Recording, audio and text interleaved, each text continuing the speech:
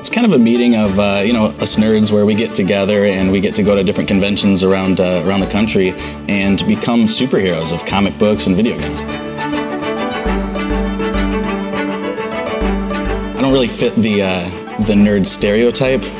So me being an Army Ranger and a cage fighter and a bodybuilder, but I didn't realize like that actually inspires others. And I had a guy that follows me on social media, and he said, thanks to your posts and fitness advice, I lost 60 pounds, and now I'm able to actually play outside with my son.